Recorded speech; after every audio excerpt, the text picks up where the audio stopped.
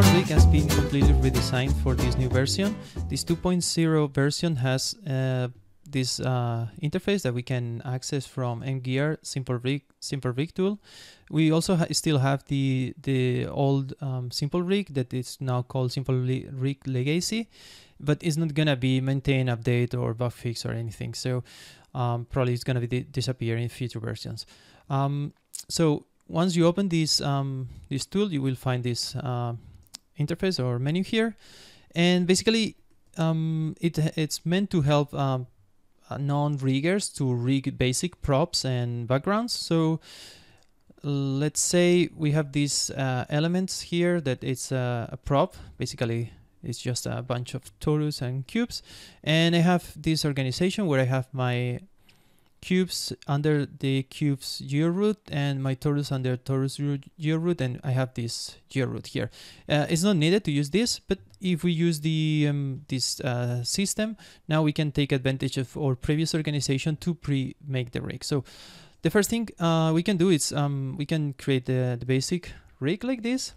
We have some options here, and we can also extra configuration here. So for instance, main wall control is in the wall center, or it's gonna be on the, so I can delete the rig and I do the same, but main control is not in the wall center, for instance. And now when I create, it's gonna be in the base of the most lower part of your asset or prop. So we can also use a fixed size, so this is going to be calculated automatically, but sometimes you want a fixed size for this element, so you can check it here. And also you can define the shape by default of the local and the global controls, that it's square, this to yellow here. Also you can opt to don't create the wall control, so it's this here, and which shape are you using. Also, you can create some anim sets, or what we call it's this is for the publishing on the pipeline. So if you want to handle how your elements are published for animation publishing, you can handle it here. But by default is using the shifter configuration. So you can see here it's a very common set of or list of sets from shifter, and we have here the new anim sets that we're using on company, but you can use your own configuration here, just separated by points. And you can see here it's a basic, so this is what is the default for us, but obviously you can change it. And so what else? We have this edit configuration here. So if we create custom pivots, so let's say I want this by default, it's once I create the when I create the rig, it becomes unselectable, the geometry. So you can come here and uncheck this, so it's gonna be selectable. And now we can create new custom control. So I select this element, for instance, and this one, it doesn't need to be in the same hierarchy. Like I can use this, and then select the parent control, and I'm gonna call this extra, and it's gonna be in the center of the geometry, and it's gonna be a circle, and I create. So I have this that only move these two. So it's very simple to do it like that. You can delete the pivot if you don't like it, so just select the pivot and delete it. If for any reason the pivot has been moved, like for instance, if I create again this pivot and I want to delete now, it's not gonna allow you. So if you have any situation where you think that is not working, the tool, check the login information here. So you can see here you need to reset the thing before deleting, because if not, it's gonna delete with the element. Oops, not this one. No, with the elements out of place, so you don't want to lose your binding positions.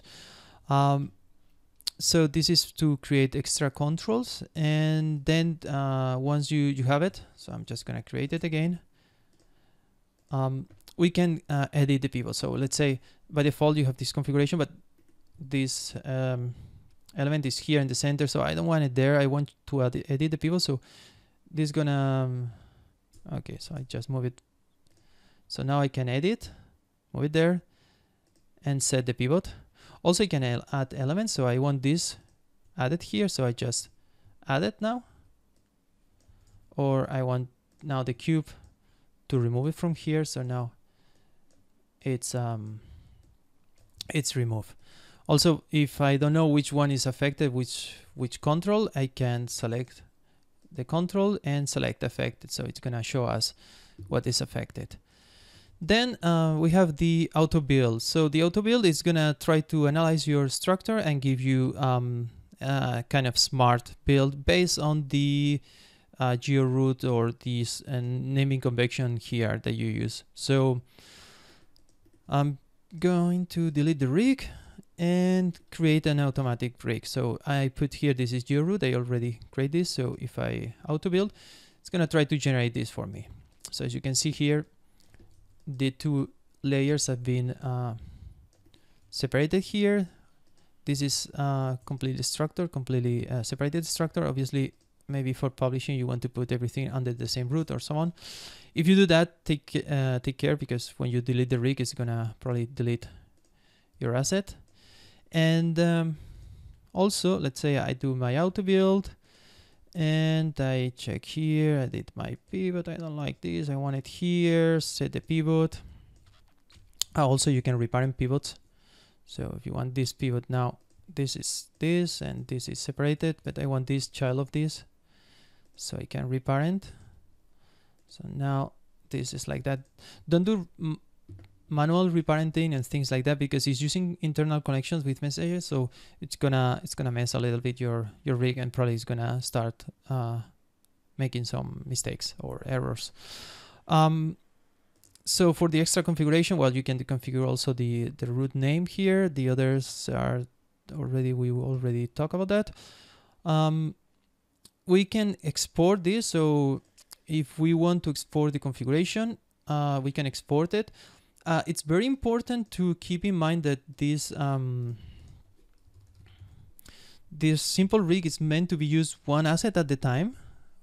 So if you have more than one simple rig here, it's gonna try to export the first one that they find. So now I export it, so I can delete my rig and I can import the configuration again, and it should be there and everything rigged. So this is also helpful. Let's say you have your layout asset and you have this structure already fixed, and now I want to delete my rig here and I do some editing on my asset, like for instance this, or even I duplicate or do some changes on my asset. So now this is the new asset.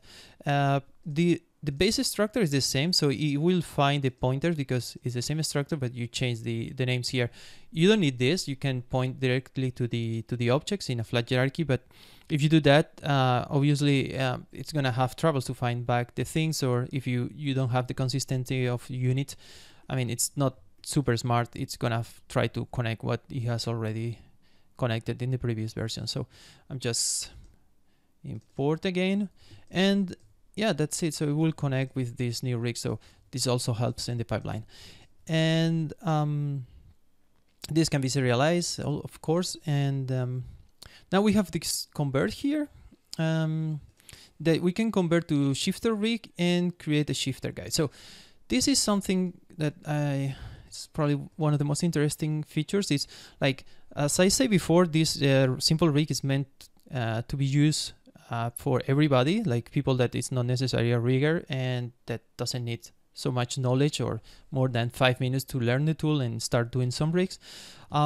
So if you let's say you have this rig and for any reason you need a more complex rig in this asset, you don't need to trash your work, and probably you can use a shifter on top of this. So the way to do it is there's two options. So we can convert. So we can convert to shifter rig. So now it's converted to a shifter rig. So as you can see, now this is a shifter rig with all the elements. The only issue here is that the rig is not bind yet, And the reason because it's not bind is because the we are pointing to these elements, and these elements cannot be bind. If we use the object itself, is gonna also try to bind.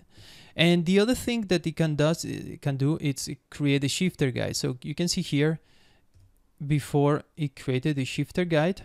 So it's gonna be the same thing. So it can create this shifter guide and yeah, transfer for you these elements.